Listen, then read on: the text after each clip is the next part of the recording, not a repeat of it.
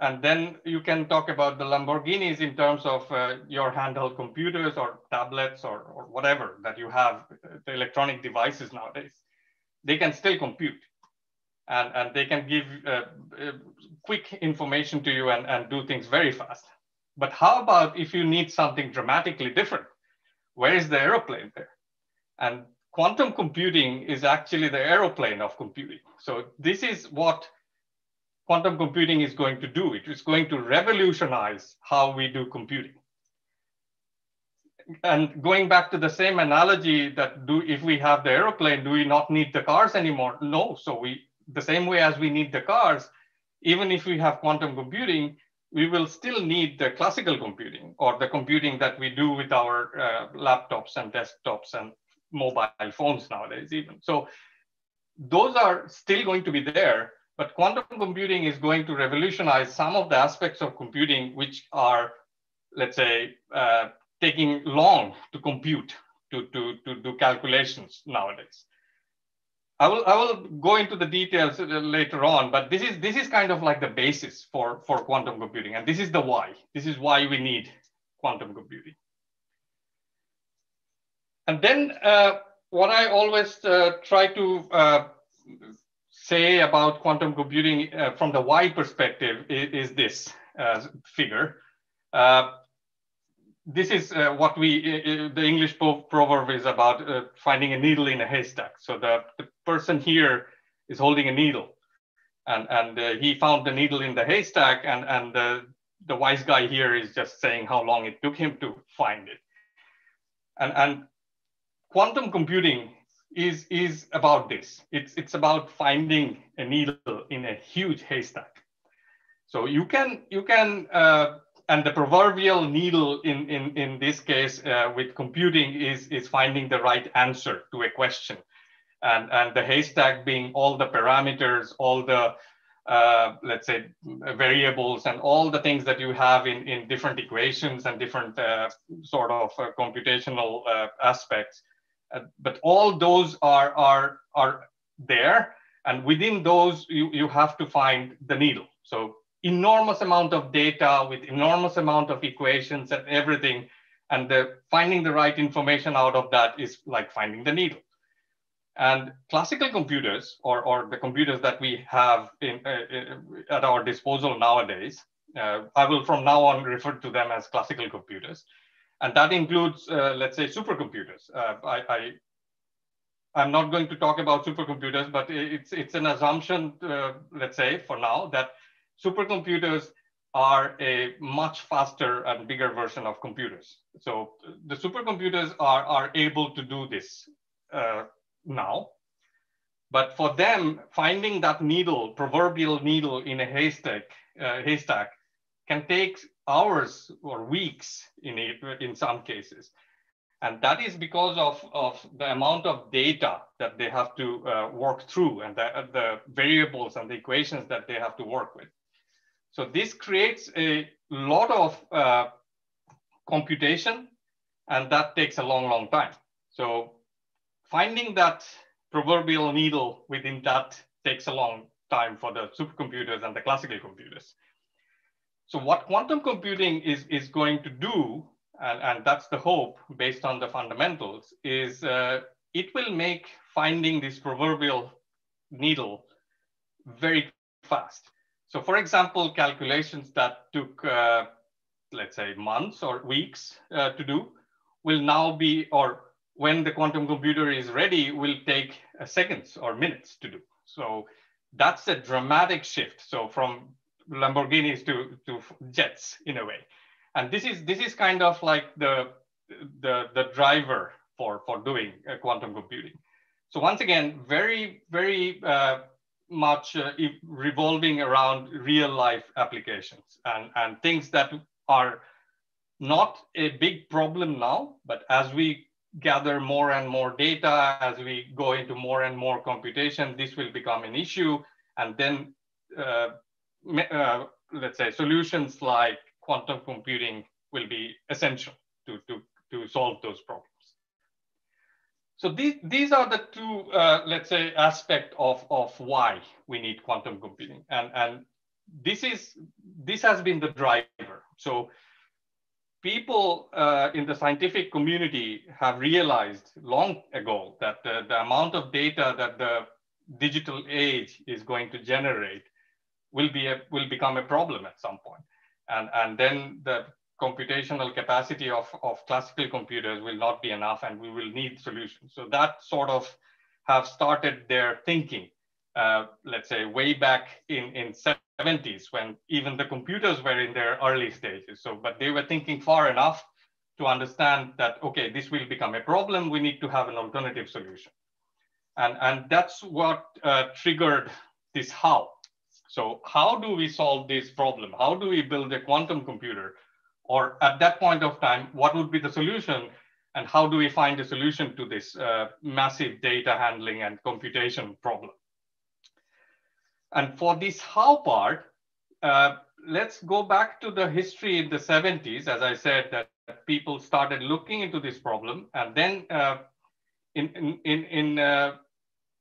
in history of humankind, there has been this issue, or there has been this topic called quantum mechanics, which let's say evolved or came about in 1920s, when the first quantum mechanical phenomena was disclosed, and how the operations happen were disclosed.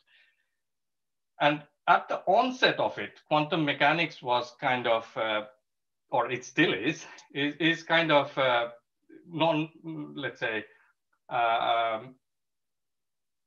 it's not intuitive from our classical perspective. So we cannot imagine things that happens actually in the quantum domain, where we go into subatomic particles and things happen very, very differently that would otherwise not be possible in the classical domain. And one of the aspects of quantum mechanics, or for me, when I was studying quantum mechanics, the thing that boggled me was this thing called quantum tunneling. And as you see in the picture, in classical world, or in the world that we live in, if you find a barrier, or if you see a hill when you are driving a cycle or a car or walking, you go above the barrier, you cross the barrier, and you circumvent that. But in quantum mechanics, you don't have to do it. You can just tunnel through the barrier. And this is something that is very, very non-intuitive from a classical perspective. How can you just go through a wall? I mean, if you think of, let's say, Harry Potter and how he can go into the 9 3/4 platform, that's fine in fairy tales, but how does it actually work in quantum mechanics? But it actually does happen. So this is a fact from a quantum mechanical perspective, that you can tunnel through a barrier. And this kind of sort of phenomena was the first driver for people to start thinking, okay, can we use this kind of non-classical way of happening, or non-classical physical phenomena to do computation as well?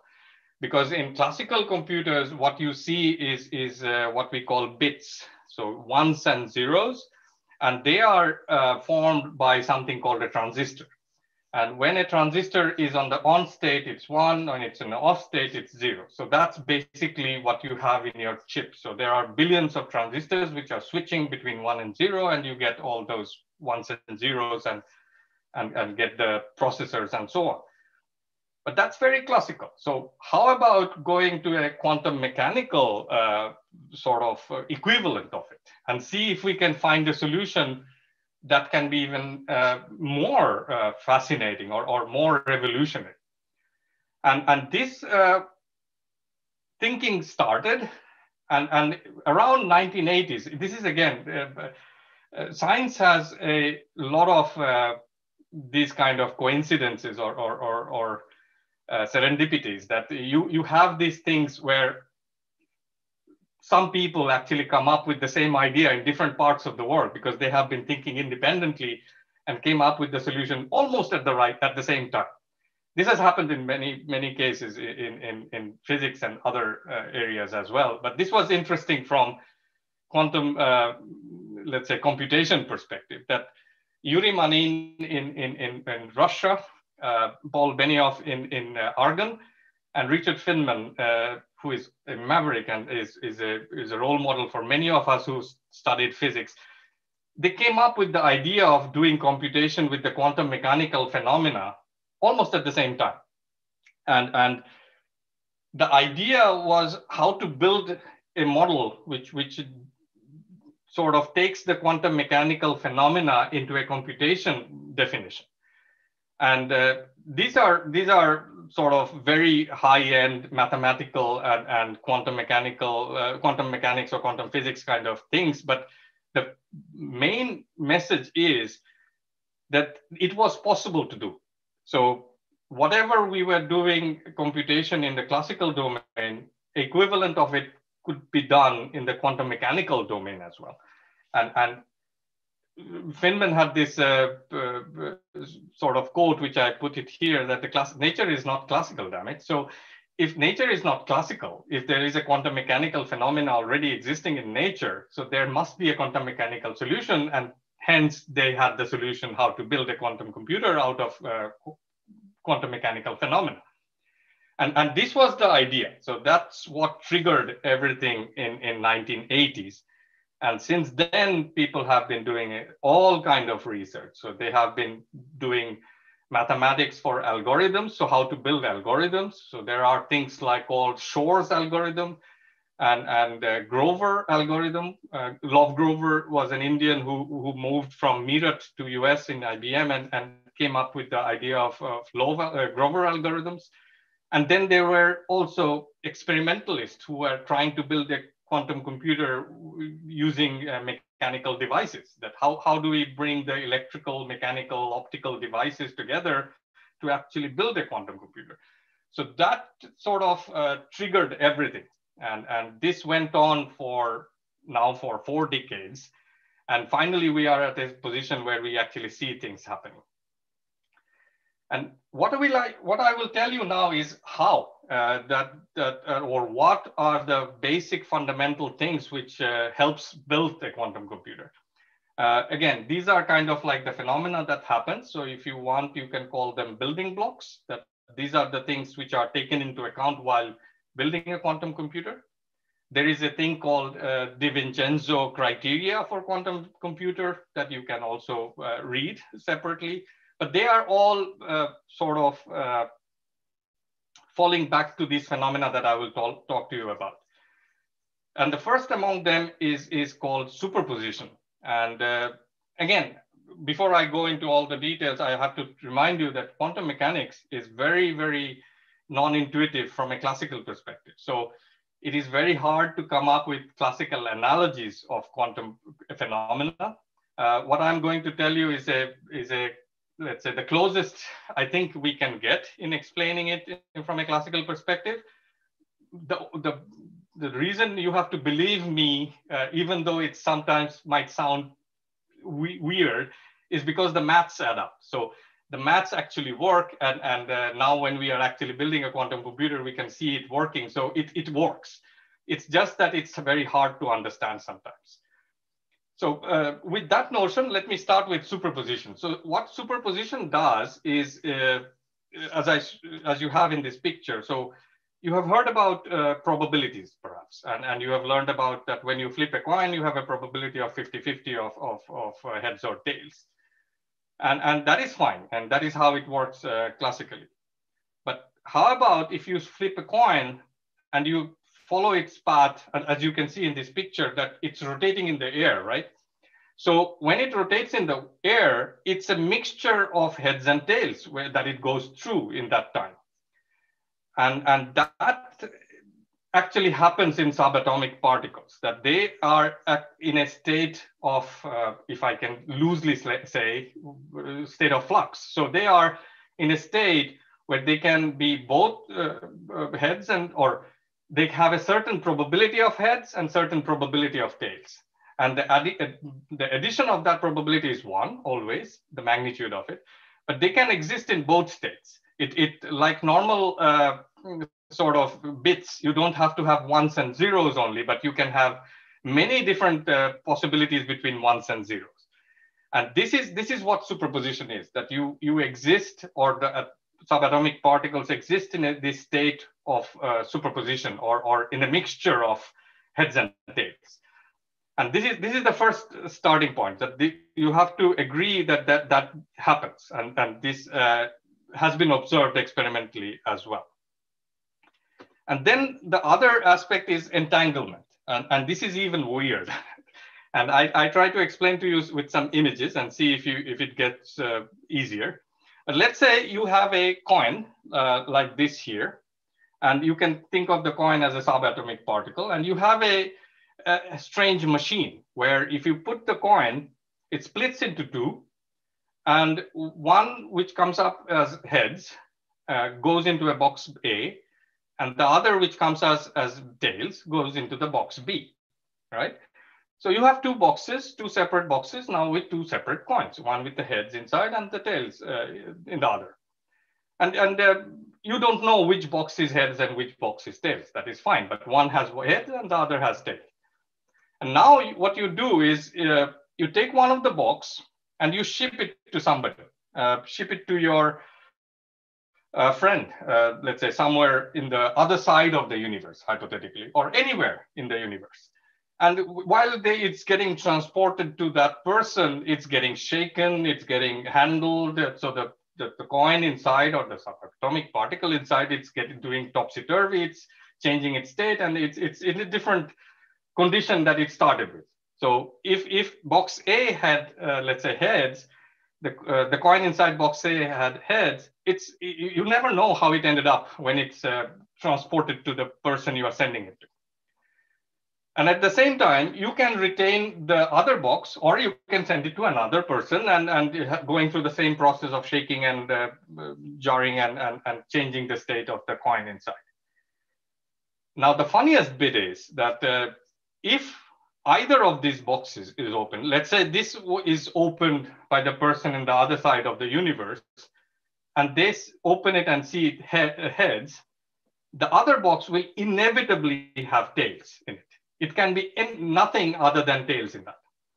And it's the same the other way around. So if somebody opens it and finds a tail in the coin, then the other box will inevitably have head in it. And this is kind of spooky, because it changes the whole concept of time in a way. So you don't have to, the information that you have in the box, which is on the other side of the universe, doesn't have to travel to the second box to tell that, okay, I have heads, you should now go tails. It just happens. And this is what Einstein called, from when he saw the maths of it, that it's a spooky action in a distance. And it is really spooky to understand from a classical perspective. But that's how it is, and that's how things work. So this is called entanglement. And this is one of the key aspects of building quantum computer, that you have to have this entanglement of the particles. And the third thing is called interference. And this is used in measuring, let's say, quantum phenomena. And the spookiness about interference is, for example, if you have a beam, if you have a device which, let's say like a laser device, which gives out electrons, and you put it to a slit. So this black thing is a cardboard box, let's say, with two holes in it. And if it goes to the first hole, the electrons will stack up like this. So you will see something like a sand structure or a pile of sand. So the electrons will pile up like a pile of sand. But the fun thing is, if you have opened both the holes and let the electrons go through both, you would imagine from a classical perspective that this is how they will turn up. But that's not what happens in a quantum mechanical world. What happens is they actually end up being bigger as a sand pile or an electron pile in the middle, where there is a barrier still. And this is something that we call in physics constructive and destructive interference. And this is how it works in terms of interference phenomena in the quantum mechanical systems. And this is used very, very, let's say, frequently and as a basis for doing quantum computation or building a quantum computer. So again, something that is not very intuitive from a classical perspective. And the last thing which is important is coherence. And this is something that I think is easiest to relate to in terms of quantum phenomena and quantum computing. So what it means is, if you remember in the first case, I mentioned superposition. So you have a mixture of ones and zeros. So let's say you have this in a state where it's a mixtures of ones and zeros. And then with time, it actually changes. And what happens is it separates between 1 and 0. So it gets to 1 or 0 state. And this time is very, very short. So it's in microseconds. And if your quantum information sort of collapses into these ones and zeros, then you don't have the quantum state anymore, and you cannot do quantum computing anymore. So you have, if you want to do quantum computing, you always have to have this state where you can do quantum computation. And usually it's the decay or the reason the state collapses is because of disruptions. And disruptions can be temperature or heat. It can be light. It can be sound. It can be electrical disturbances or anything that can disturb the quantum state. And the spookiest part is that if you actually try to measure this qubit, that also decays the qubit. So that also collapses the state. So how do you then measure without making it collapse? And that is a very tricky bit in quantum computing, that you have to have a long coherence time so that when you try to measure, you don't cause decoherence or the collapse of the quantum state, and you are able to measure. And the analogy of it is something that you will find if you Google later on as the Schrodinger's cat, that if there is a cat in a box and it has a poison inside which is broken if you open the box, and whenever you open the box, you know that the cat is dead. But is the cat dead before you open the box? Because if you didn't open it, the poison was not broken, then the cat would have been alive. But you don't know it because you don't see it. So everything that you want to know, you have to measure it. You have to either see it or you have to do something to it to get a measure out of it or the information out of it. But in the quantum mechanical phenomena, whenever you try to do it, it collapses the state. So that's kind of like another tricky bit. So all these phenomena, all these things actually come together, and then there is a lot of mathematics, a lot of mechanics, a lot of engineering now as well to bring this together to build a quantum computer. But these are the basics. These are the hows of quantum computer. This is where I will stop in terms of hows, because there is a lot of mathematics after this, and there is a lot of, let's say, understanding requires how to combine all these four aspects to actually build a quantum computer. But that's a different story. What I will tell you now is about when do you see a quantum computer? We do now. So this image that you see is a quantum computer built by IBM. It's called IBM Q. And this is how it looks. So as you can see, this is an actual image. So the size of the people is equivalent to the size that you see of the quantum computer. And so it's big. And this is how it was with the classical computer. The phone that you see in your pocket in 1950s, it was a room filled of computer, which is with less capacity to compute. So things evolved from there to where you have with the phones now. But this is how the quantum computer looks like now. It's huge.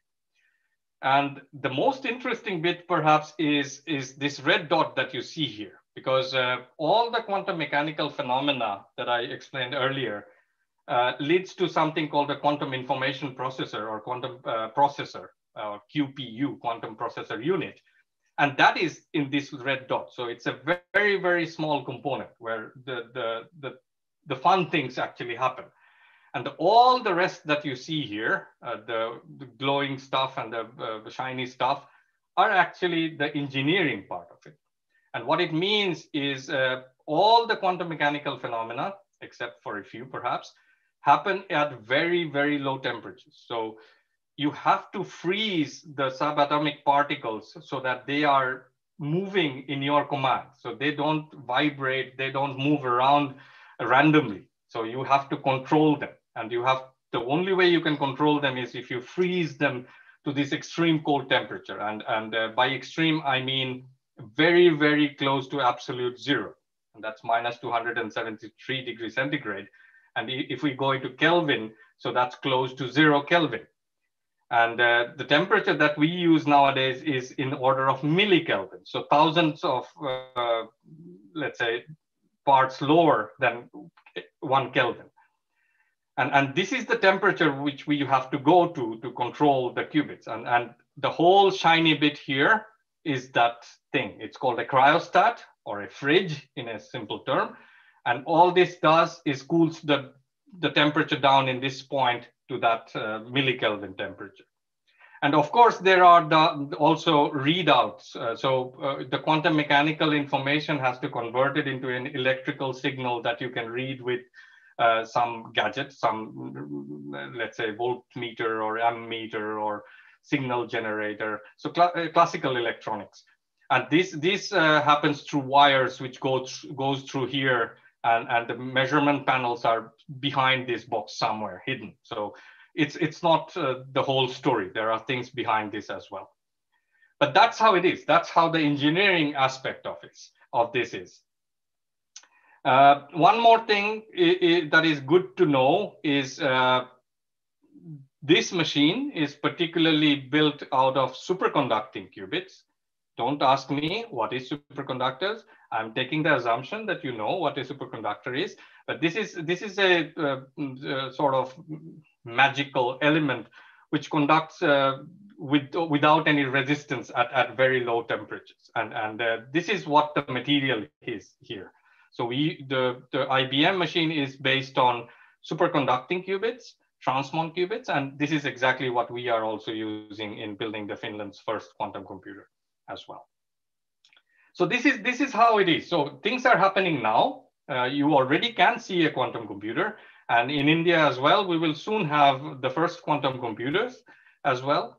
So things are being built. They are not the best machines that you can imagine, because what we have right now is again, not the best quantum machines. The quantum machines need to improve, the computers need to improve to go to that state where you can actually find a needle in a haystack in a very efficient way. We are not there yet. So this is the first generation or second generation of things that are happening right now. And then finally, the topic about what can we do and what will happen.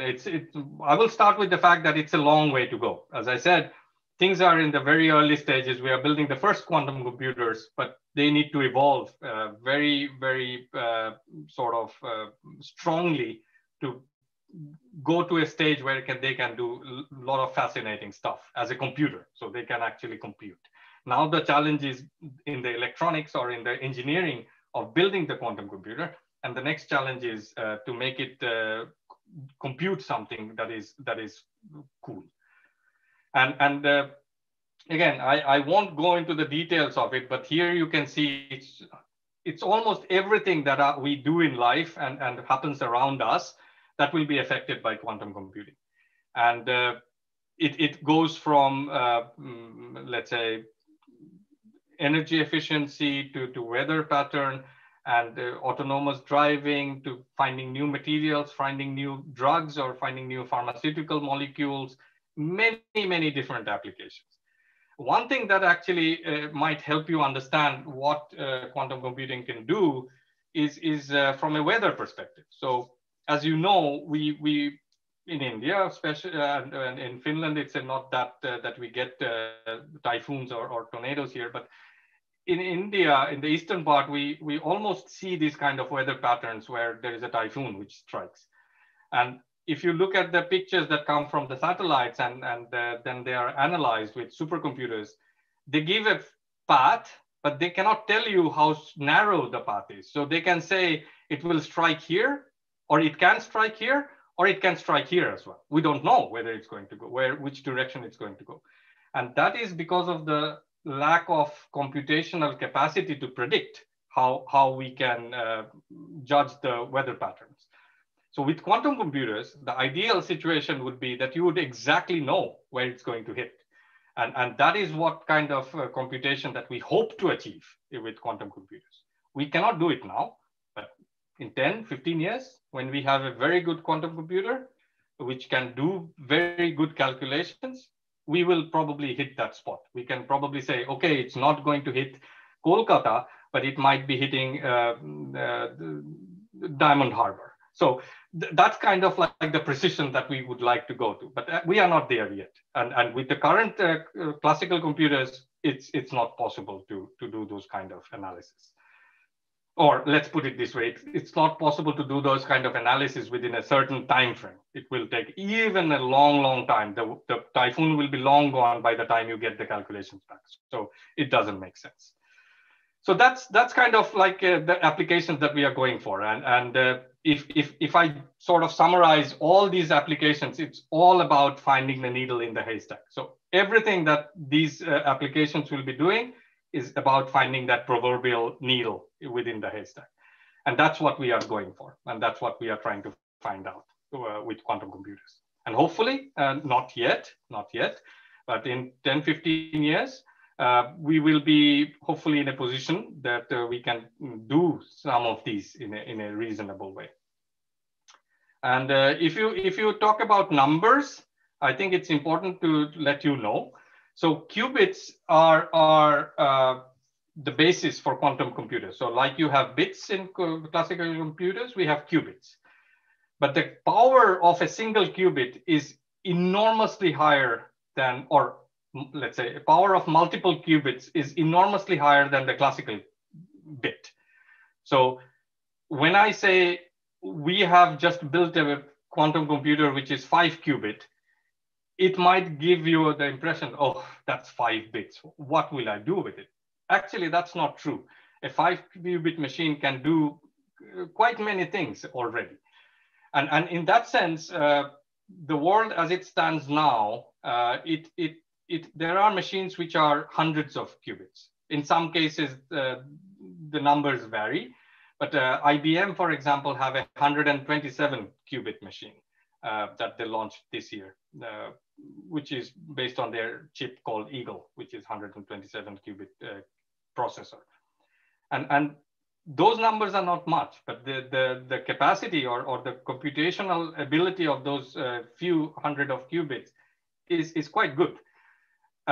The other aspect that you should know is the quality of the qubit is now what we call the dirty qubit or the noisy qubit.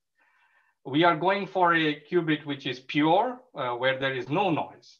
And when we go to that, or we are able to get there from the engineering perspective, the ability of the qubits will be much bigger or much better. So they can do better computation with the pure qubits rather than the dirty or noisy qubits that we have right now.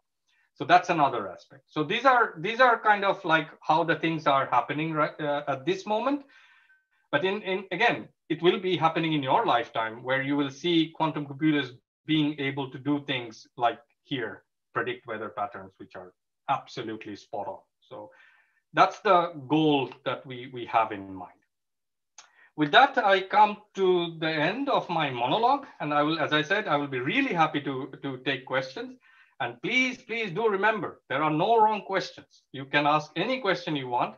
It's only that I can, or I might give some wrong answers, but that's up to me. It's not on you.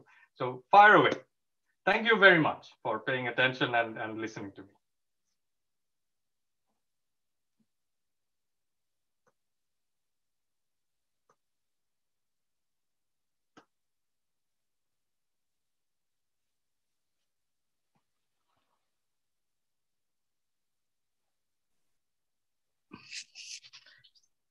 Thank you, Dr. Mazumdar.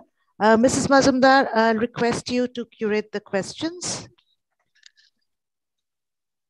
So the first question I have is, well, there is a, okay, yeah. Sir, can we create a quantum computer by controlling spin values of particles? Yes, of course you can. And that is the idea of different types of quantum computers. So I was talking about superconducting quantum computers, but there is something called a spin qubit or spin quantum computer. And that is a path which, for example, Intel has chosen, that they want to do spin qubits. So you can very much so do quantum computing with spins, yes.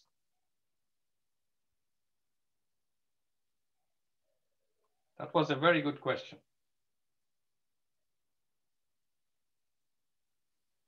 Any other questions? You can raise hand.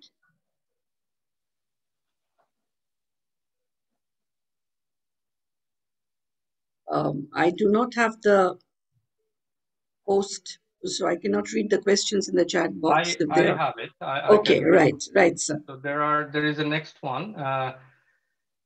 We can achieve quantum computing using other base 2 systems. No, sir, excuse me, sir. What I meant was that, I mean, other than base 2 systems, like base 8 or 10, if we can control the spin values of computers, then is that achievable then? Then it will be far... Yeah, go ahead. Then I think it will be far easier if we can, you know, achieve, you know, computing other than, I mean, other than base 2 systems with more than 0 and 1 values. Yeah. By that, you mean the binaries, or do you mean the base 2, which is out of, I mean, the qubits are calculated as the powers of 2. So 2 to the power. Yeah, yes, I mean binary systems other than, like, you know, I haven't actually taken computers, so I don't remember the name. So, you know, octa system, all the other systems. Yeah. Or the base 10 system. Ideally, I would imagine so. If there are theoretical proof of that, I am not aware of any engineering aspects of it, so I wouldn't know particularly. But it's worth looking. I have to look about it myself. So I don't have a yes or no answer for you. The next question is, can quantum computing be used to upgrade the observatories for deep space explorations and the access information flow black holes?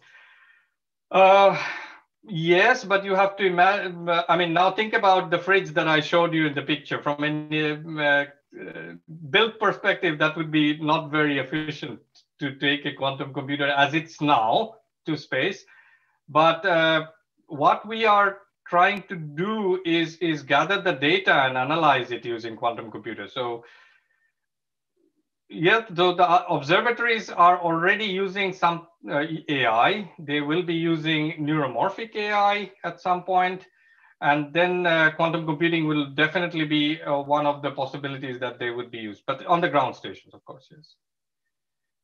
Does the concept of logic gates work in quantum computing? Oh, that's the, I mean, if you want to, yeah, so let me think what you mean by logic gates. So I'm assuming by logic, you mean not binary kind of logic gates.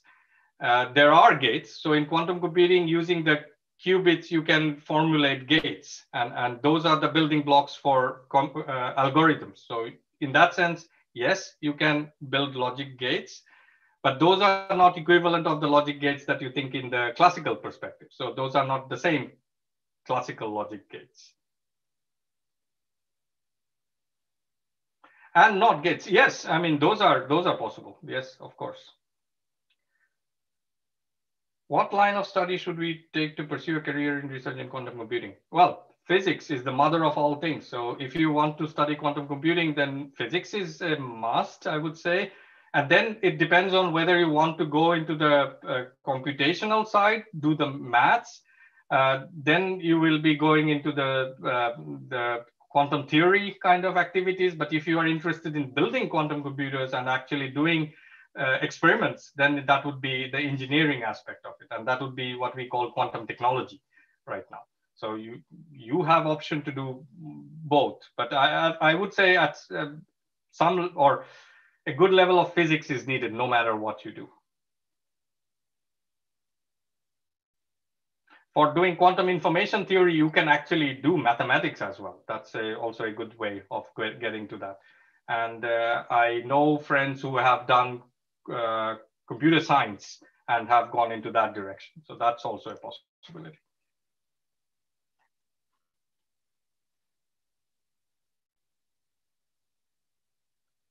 I know, well, okay, first let me read the question. I want to become an aerospace engineer, but can I learn quantum computing from LIGO or CERN by doing internship with them? With CERN, I know, I'm not sure about LIGO, but with CERN you can, because they have a quantum computing initiative right now. And they are, I heard that they are interested in taking interns to CERN. So yes, you can. I'm not sure if they have a quantum computer, but they have access to quantum computers which are available in cloud. So yes, you can.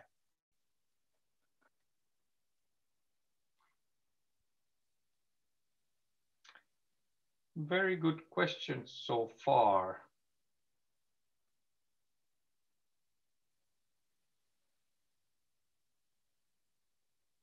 Yeah, I'm really glad to see that you have, as of now, you have interest in quantum computing. That's very nice to hear and read. And I would definitely suggest to look a bit deeper into the topic. And it is a fascinating field. And at this point, the basic science is evolving into technology. So it's good to keep in mind that aspect so that you don't get too driven into the theory part. There is a theory aspect of it, but I think the challenge, if I think of it from a country perspective, we need quantum engineers and quantum algorithm, let's say experts. So quantum software and quantum engineers. So that is perhaps one career option you can think about, rather than hardcore quantum information theory. That is good, of course, but there are needs for engineers and coders as well. Mugnu, please unmute yourself. Yes, ma'am. So about quantum tunneling. So it might be, this concept might be very useful in long range communication and in the distant future teleportation. So but I haven't yet found any kind of substantial study on this specific topic, not on the internet. So there is a prediction I found in a specific site that by 22nd century we will achieve small amount of teleportation. What is your opinion on this matter? Yeah, that's a very good question. Actually, a lot of people ask the same question: when can we teleport and become like Star Trek people? Well, it's not easy,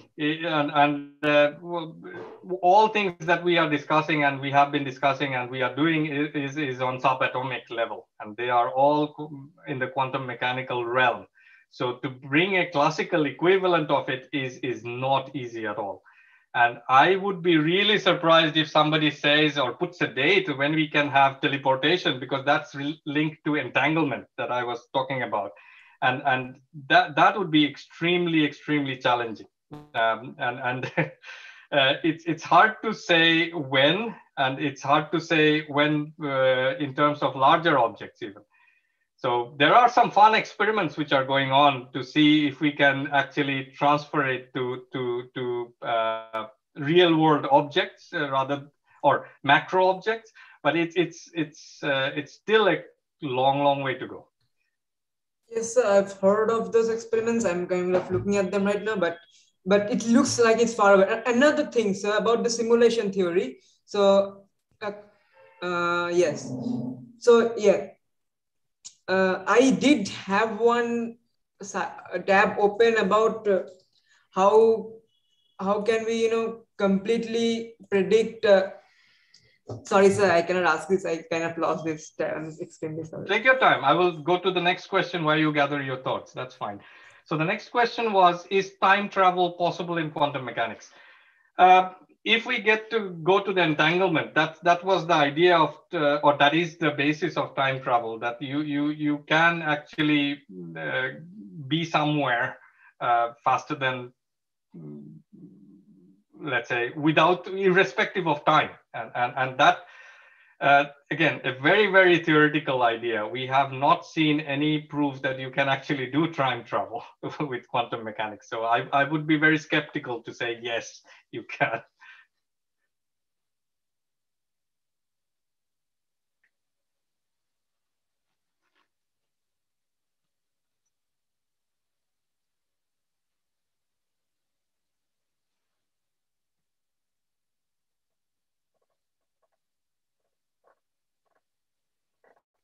Any more questions?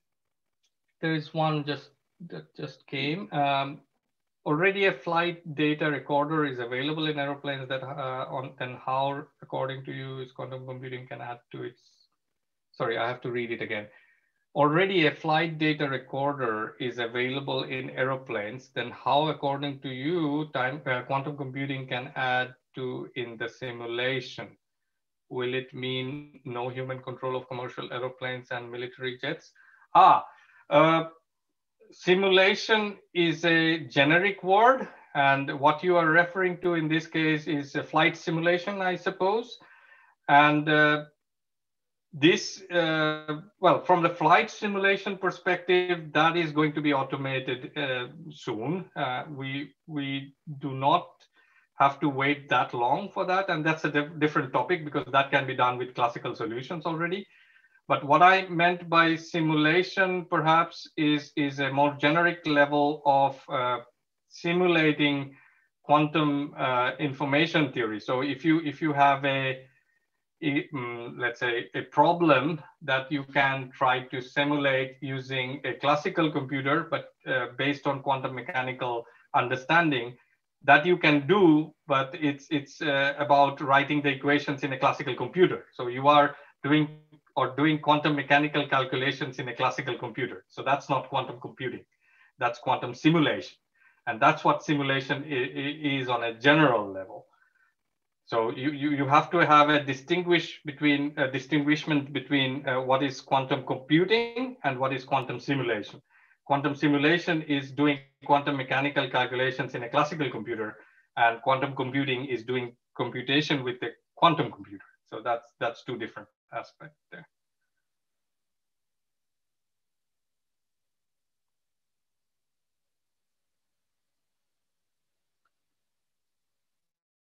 I do not see any more questions, but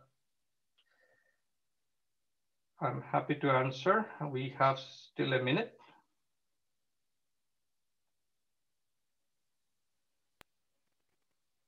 Any other questions, queries?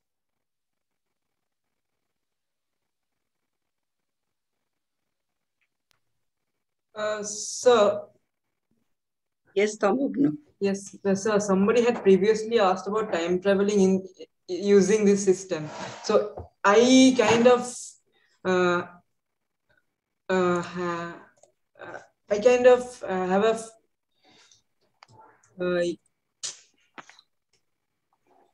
of have a system as to how to create a time wormhole using this using micro wormholes using quantum systems. And if it is possible to create a micro wormhole, then obviously it is definitely possible for time travel. Now it is hypothetical. I understand. I can see that you are smiling, but it is still an idea. It is. I mean, let's put it this way. What I would say is, if the maths work out, then yes, it is possible. But to build it in an actual system, that's a different story altogether. And that's where the challenge is from a builder's perspective. But theoretically, if the maths is sound, yes, why not? If it's proven by maths, then it's possible. But we will probably not be able to build it in the right way anytime soon. Stephen Baxter has an interesting idea regarding this. Sure.